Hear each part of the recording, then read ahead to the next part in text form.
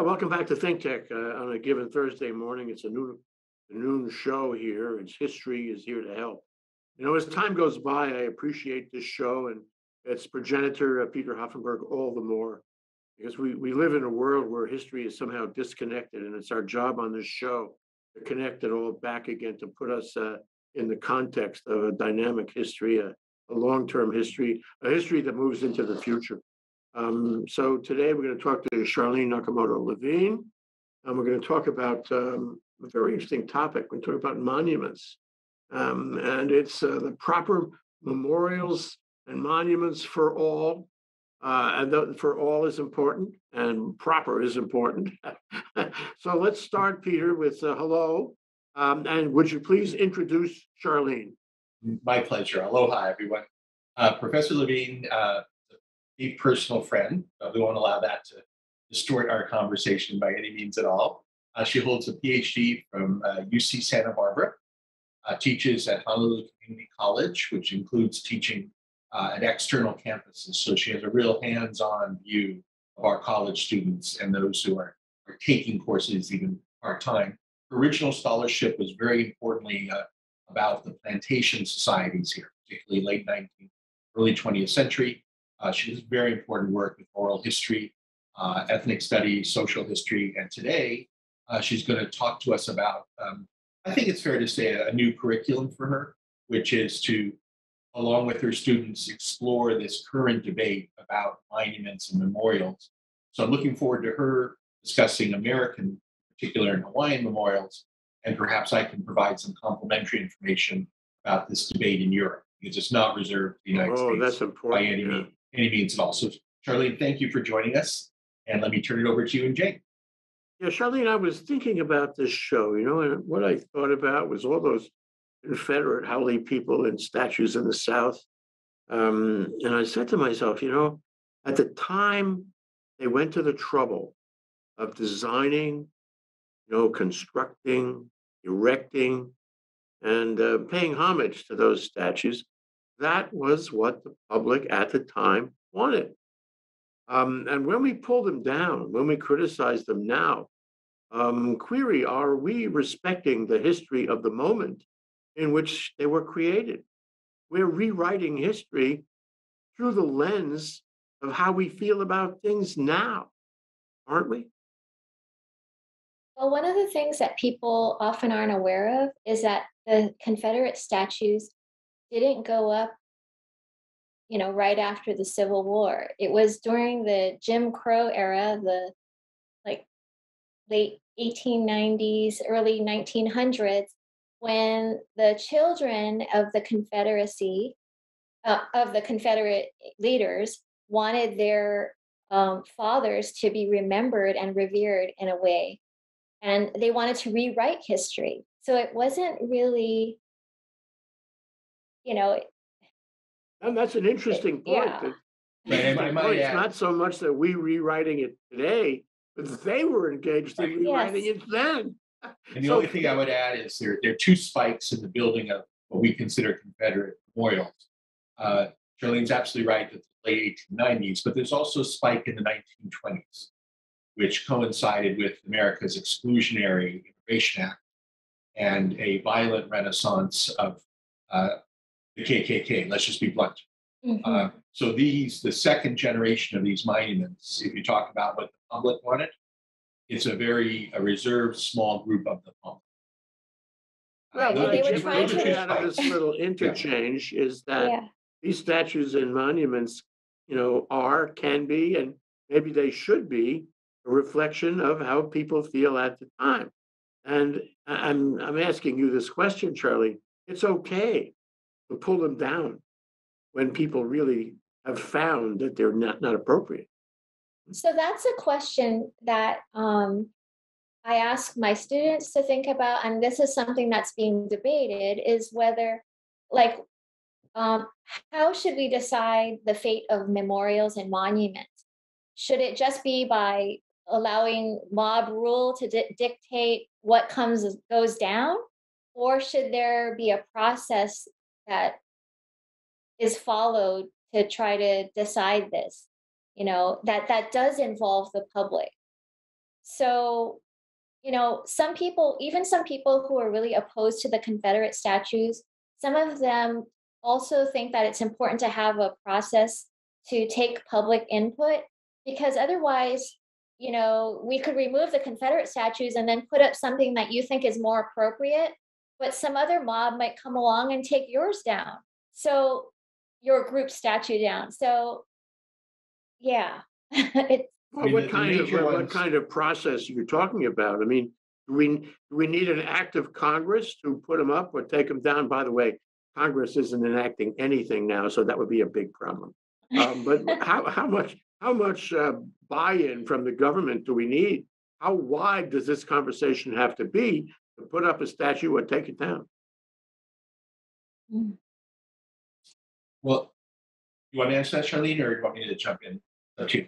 Go ahead, Peter, say Okay, something and I'll add. I mean, I think probably if you Google, the most significant statue is the one to Robert E. Lee. I think that's the one that's gotten the most attention. And its final removal is a pretty good exercise to answer your question. It ran through, since it is a state and local statute, it's not a federal statute, it ran through local and state governments. And so there were hearings on both sides. And the way representative democracy is supposed to work, I guess that was I'm glad you misunderstood said by that some because people. in some that- states you have a big Right, problem that's with the that. result. Okay, I mean, because there are two levels here. There's a local and a federal, and they're not the same. So local, if the property and the statute is within a municipality or within a state, it's considered state because some municipal lands are considered state lands, then the process is a very well-known legal process. There's a petition, it goes before the board, as it did with the Robert E. Lee statute. The board hears from both sides, and the board decided, the duly elected representatives. So in other words, if people are going to complain now about the Robert E. Lee statute being taken down, they're essentially the same people on January 6th who can't live with representative government. Okay, that's the local state area. But to answer your question about Congress, actually Congress did do something, and President Trump vetoed it. The last defense authorization bill that Congress passed included the renaming of all military bases, like Fort Bragg, which are named after Confederate officers. Congress voted for that. The president vetoed it. So there's an example where Okay, what Congress. that tells us, Charlene, is that it's political.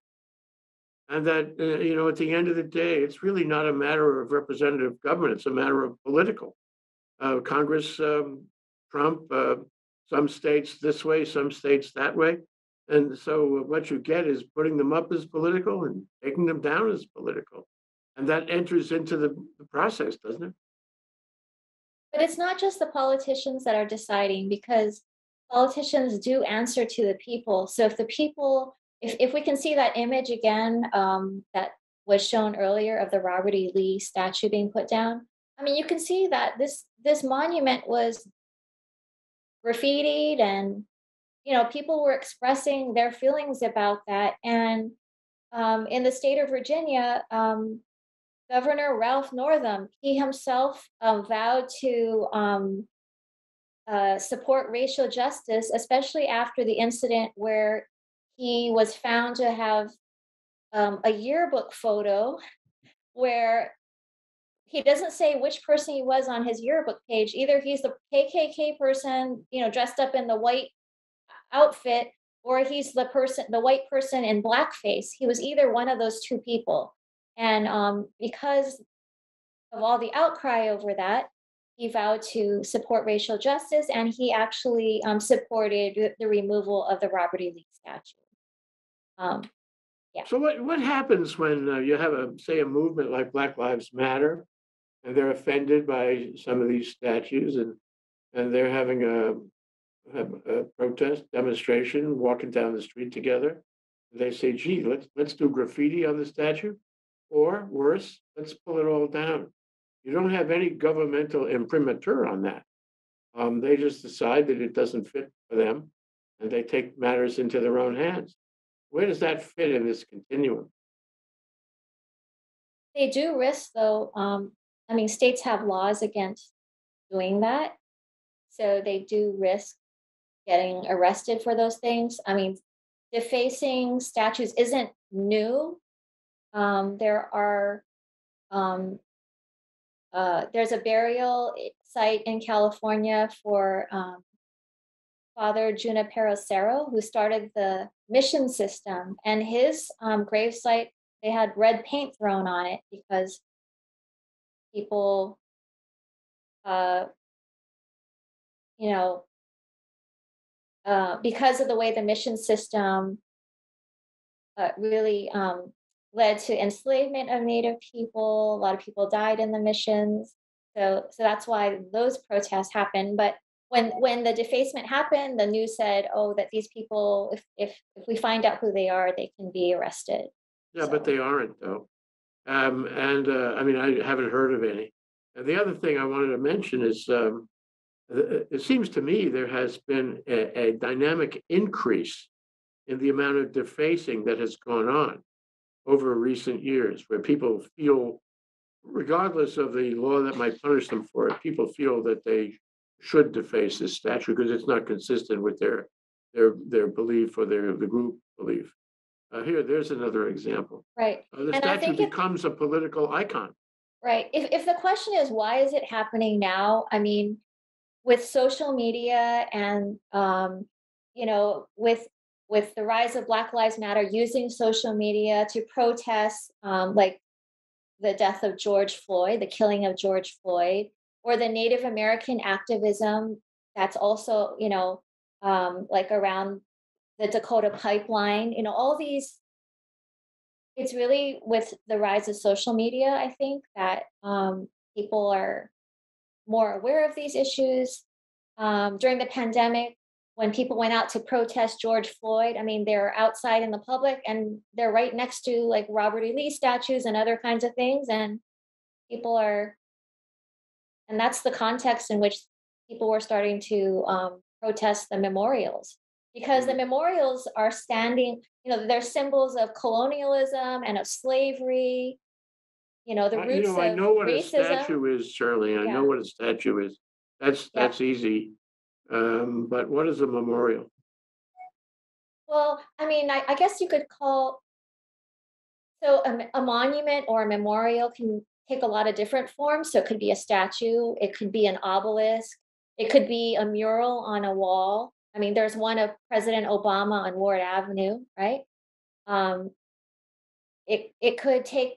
I also consider monuments or memorials to be when we name things after people to remember them. So we have schools in Hawaii, such as McKinley High School, right, that honors a president that supported annexation of Hawaii. Yeah. Well, it's interesting because I don't know how we rate McKinley. Let's assume for a moment that he was involved in Harvey Weinstein kind of things back there in the 19th century. Only we're not aware. We don't know. We haven't studied McKinley. At the time, it seemed like a good idea because he was the president and he had done some good things, I think, for Hawaii, among other things. But maybe he did some other things that, through the evaluation you might make today, are not terrific. But we don't know. The public is not aware. And so I'm wondering how many statues, how many memorials get by because they have not become political icons, because they're there and we just don't focus on what their meaning is historically. Are we 98%? Okay, but in one analogy we can draw, because we've talked about it before, is look, we have a constitution which gets amended or should be amended. And that means that a rethinking of what was originally written down and asking whether that is still relevant today. Now, most Americans are willing to do that. A monument or memorial is very similar. A monument or memorial built in 1920 and understood why and how it was built and for what meaning in 1920. And that meaning is now abhorrent. Then the monument goes, the memorial goes. I don't see part of the issue is what to do with them. Fair enough.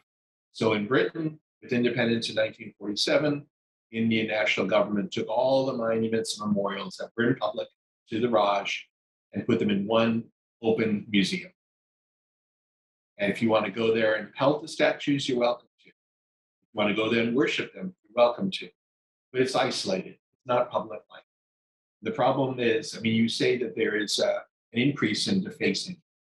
Well, that ignores the long history of the people who are now complaining who defaced Native American memorials and African American memorials and monuments, and nobody seemed to care.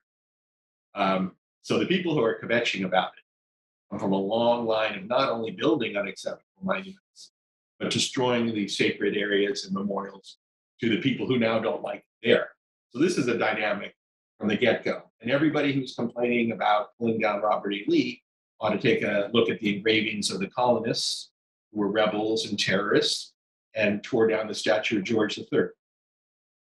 Now, Actually, you're making me think of, Peter, how when I teach about the Americas, how to my students early American history, like pre-colonial, that I explained that when like the Spaniards came in, they actually literally built over the religious sites sure. of native peoples, and they would put a church or a right on top.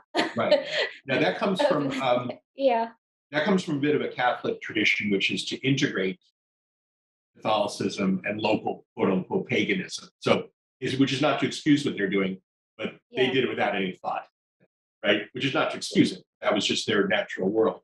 And I think, Jay, part of the problem here is, are we going to be historians and are we going to respect the past? Or are we going to exploit the past for our own contemporary needs?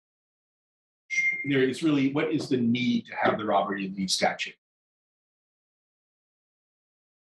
Okay, I mean, some people really liked him. The end of the Civil War, he was Too bad a there's some people. gentleman. He surrendered his. He did good work in the field. If you like war, and he surrendered No, his in fact, sword. no. See, in fact, that's all wrong. He was actually a poor commander, a poor commander. I mean, this is part. No, but see, this is part of what the problem with the statue is. Okay, It's a call it statue. misunderstanding. It's not a misunderstanding. The South lost the war. The South lost the war. How many great commanders? Napoleon lost Waterloo. That makes him not a great commander. Napoleon lost Russia. Napoleon lost Haiti. Napoleon lost Egypt. Okay, he's not a great commander. Robert E. Lee was not a great Peter, commander. if we pulled the statue down of every commander who lost the war, we'd be busy all day. But no, we'd be busy. We'd be busy pulling down statues of people who are misunderstood as great commanders, not winners or losers. There are plenty of statues to losers. Okay, it's not winning or losing. It's, are you erected? Because you see what happens with Robert E. Lee. He's a great commander. It is a lost cause. We should have won the war. Why didn't we win the war?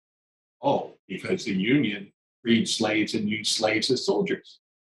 We've talked about this before on the show. One of the great tragedies in modern history is countries unwilling to accept defeat and blaming somebody else. Right? France blames Dreyfus in 1871. Hitler and the Nazis. Should we take Robert E. Lee out of the history books? No, he should be understood as for what he was. He was a So what's the difference slave owner. I want to add something. Yeah, please just jump in. Wait. Okay. Go ahead. So when we're thinking about, well, who is memorialized, and actually what stories we're not hearing, there's actually, most statues are of men, and even men that are, there are so many men who have statues. and we could argue, like Peter's saying, that some of them don't deserve their statues. But if we can see slide 10 of the image 10 put up, this is a memorial that was created by Sharon Hayes in Philadelphia. And what she says is that there's far few memorials for women and women leaders. So out of the hundreds of sculptures in Philadelphia, only 2 are dedicated to women, right? And they're at least half the population, right? They have been half the population. So in her sculpture, she aimed to draw attention to this. So she recreated the bases of 9 memorials that celebrate men. And on these bases, she wrote the names of women who have contributed greatly to Philadelphia.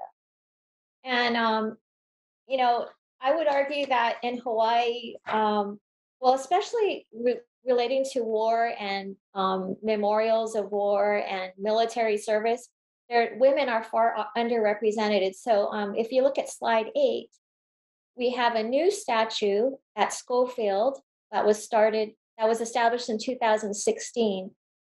So this is it's called the Female Combat Soldier, and it's a tribute to all women warriors who have served in the US, past and present.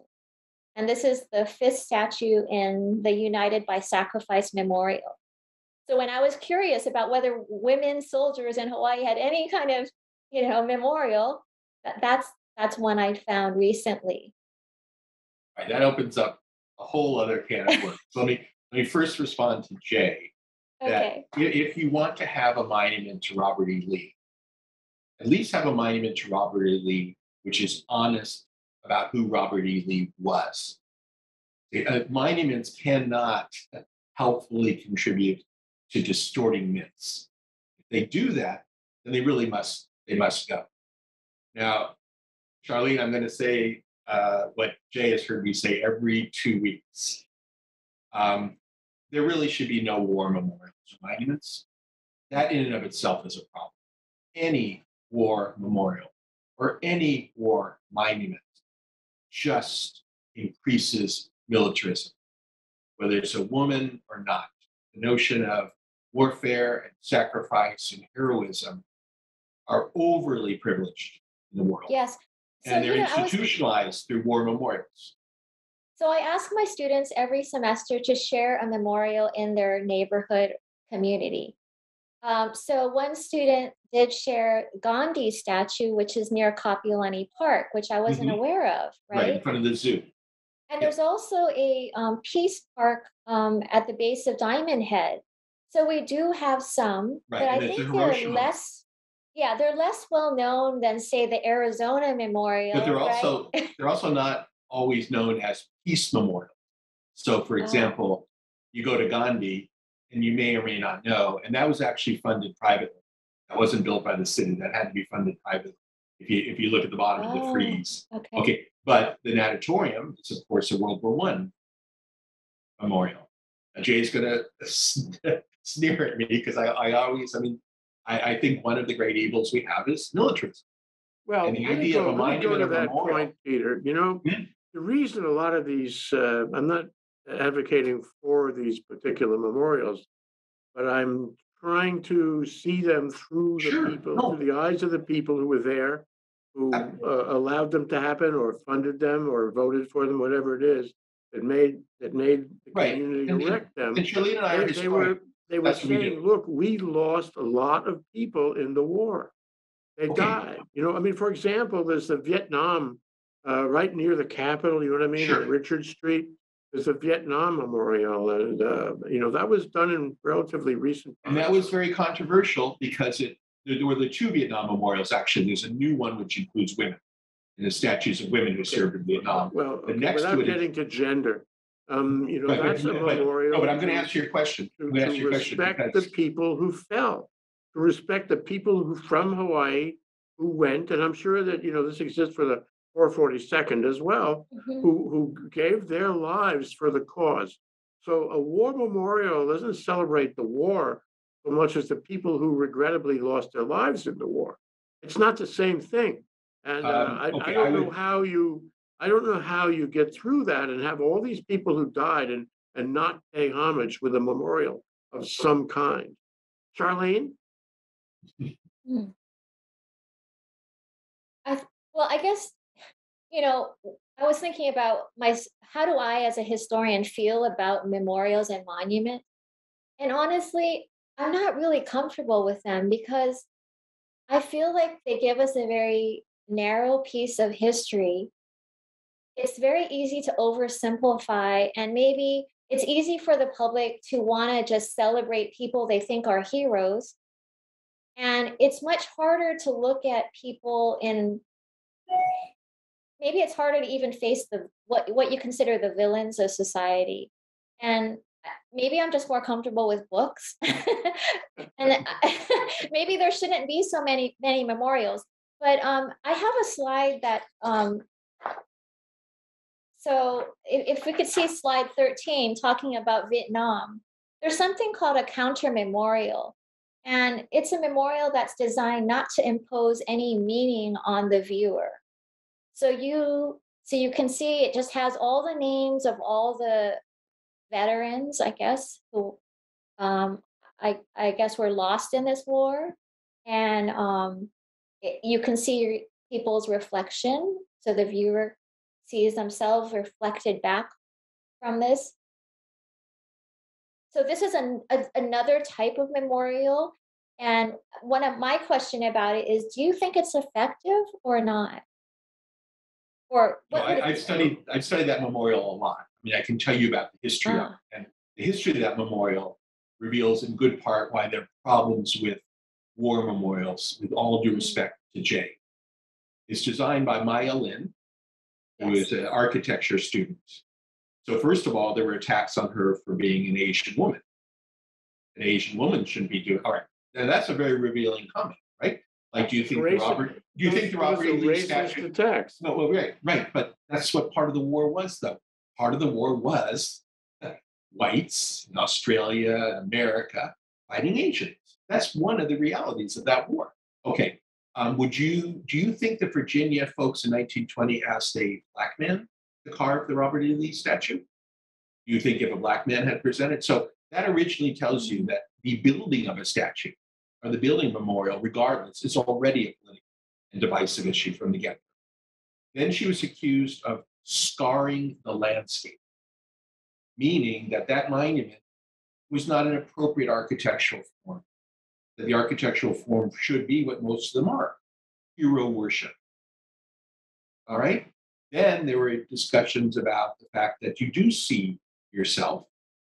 So some veterans, now that's mellowed out, but some veterans resented that, thinking of Henry V.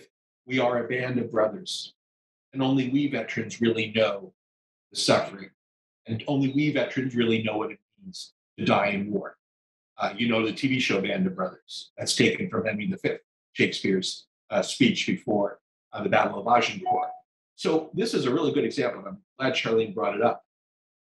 What I can say, because I'm not entirely negative, is that now it is accepted. And now veterans and families go, and what they do is they literally, which you're not accustomed to with other statues, is the idea of touching it. You touch the name you know. So I reach out and I touch Sarah Smith, nurse, and I can make a connection. Okay, so what Maya Lin is doing is saying, let's make the connection a humanist and humanitarian connection. Let's not make the connection based on race. Let's not make the connection based upon the fact that the war was divisive. Okay, now that's a very different approach. Yes, it is. And I want to point out and ask Sharleen if she's followed this. You know, when we see Robert E. Lee and actually statues up to that point and beyond, they're people on horses or in idyllic circumstances, and they try to represent the reality of the individual. Maybe they were even. I don't think they try to represent reality. Yeah. Right. I mean, they're idealized. Well, they are individuals who are represented in the material, whatever it is, bronze or marble or what have you. But now we look at the Vietnam memorial and some of these other memorials and statues, and we see that there's art there. There's a philosophical analysis there.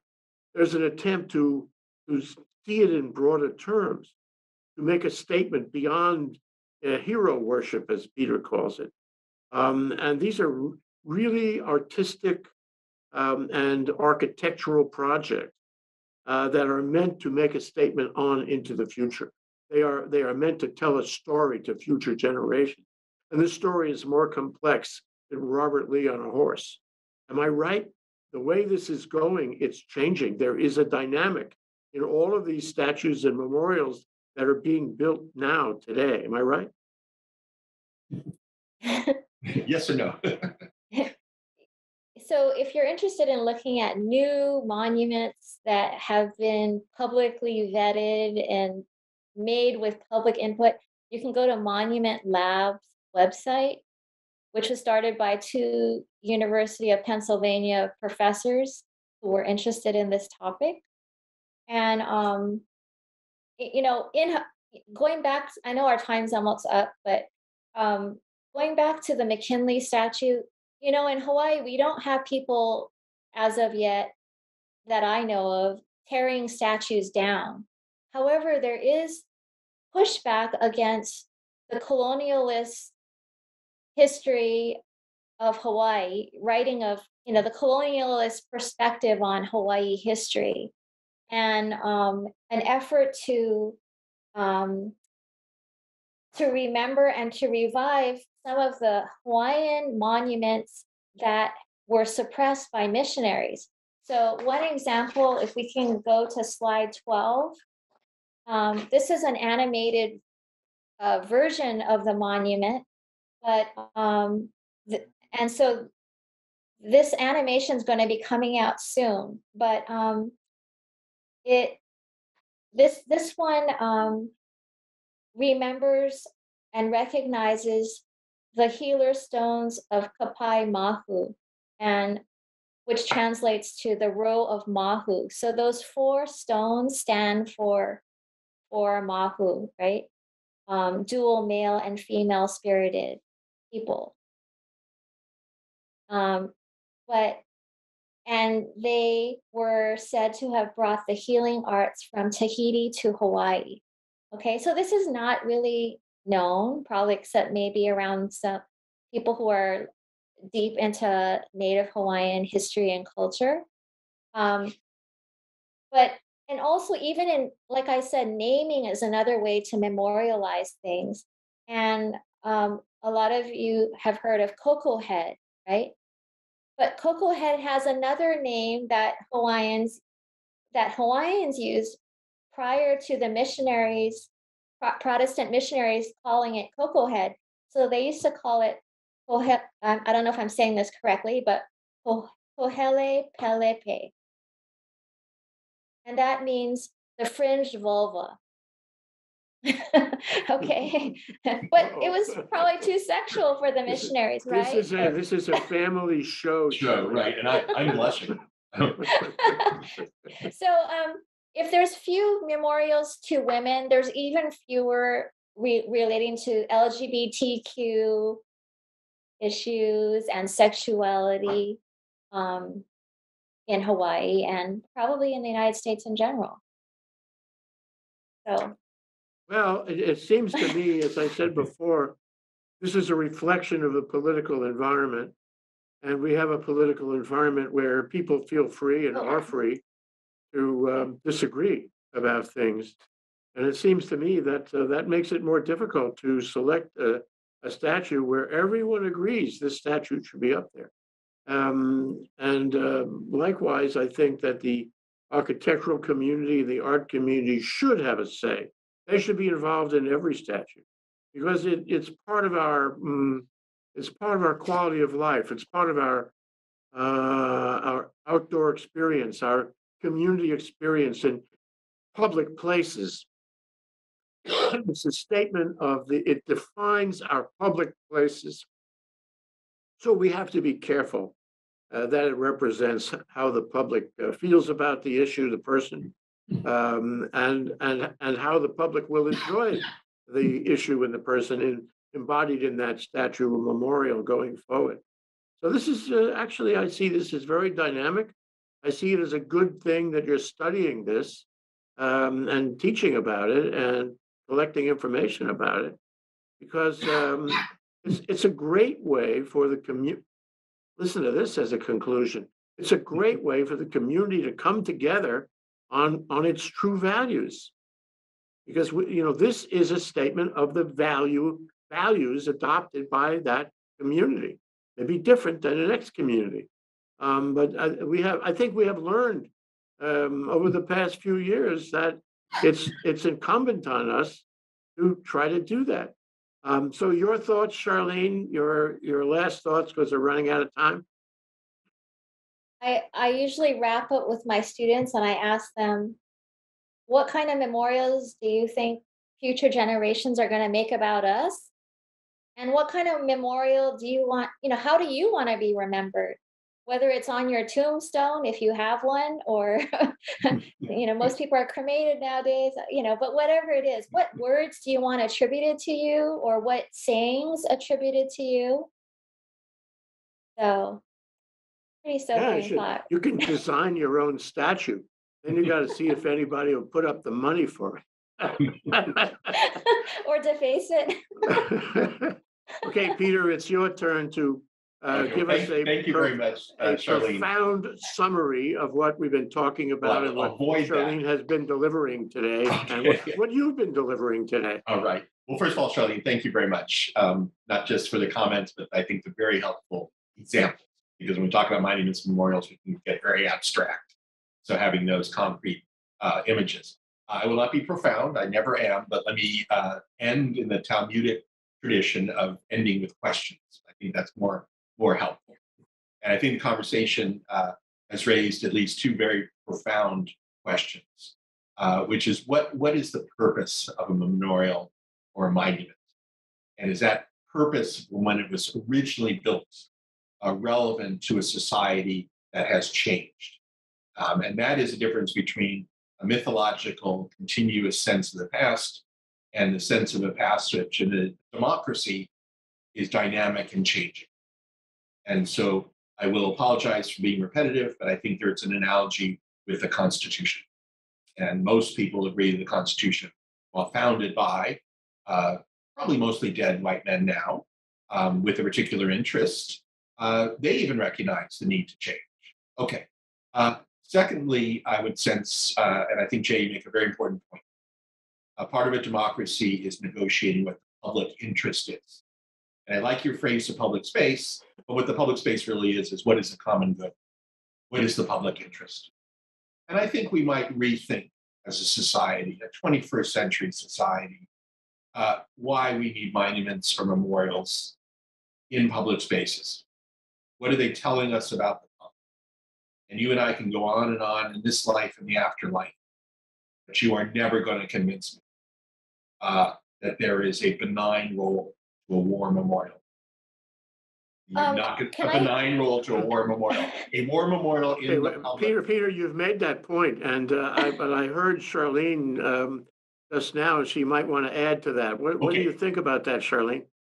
I just want to add that although we haven't had people tearing down memorials in Hawaii, we have had memorials renamed or changed. So if we could just show slide 7, this is Central Intermediate School, which it's recently been announced, I think just this past month, that it's going to be renamed after Princess Ruth Ke'eli Kolani. And Princess Ruth owned the property on which the campus sits, and she left most of her property to Bernice Pawahi, whose estate started the Bishop Museum and Kamehameha Schools. But back in the day when owns the land of my condo. Yes. Right, but back in the day when the school was it was originally named after her, but people at the time said it was too hard to say her name. So they switched it to Central Intermediate. But in this new context in which people are with a revival of Native Hawaiian language, right, and history, the name is being restored now. And currently, this past year, there was a petition to take McKinley's statue down and to rename the high school, but that bill died in the legislature. But that is an ongoing issue with that school. Two quick non-profound points, but might be interesting to your viewers. The idea of the counter memorial or counter monument started of all places in Germany, where there was a physical monument above ground, but it was lined with soft material that you could write your comments about World War II and the Holocaust. And slowly but surely, that monument sank into the ground. So the idea was, okay, you want to express yourself? Express yourself. But that expression is not cemented into a physical monument. So that's the notion of a counter monument or a counter memorial. And that exists it's a relatively small German town. Secondly, if your viewers can stand 15 more minutes of video, I want to say it's very slowly so folks that are interested. There is really a very informative, balanced video produced by the Museum of Natural History in New York on the Upper West Side over the debate about the Teddy Roosevelt Monument Memorial.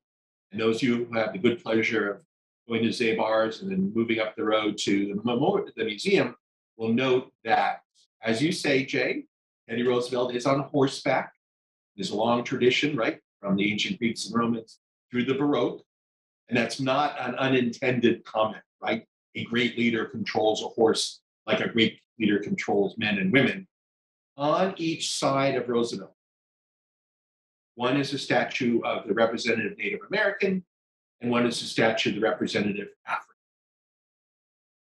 So I'll leave everybody with the question, what should the museum do about that statue?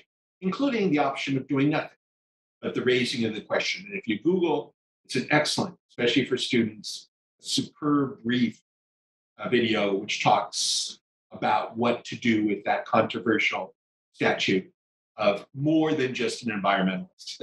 Teddy Roosevelt was much more than just an environmentalist. Okay, so thank you very much. I know we're out of time. Thank you, Sharleen. Thank you, Peter. Thank you, Thank you, Sharleen. Jay. Very nice discussion. Thank you for all your slides and photographs and references. It's been really interesting. Aloha. Aloha.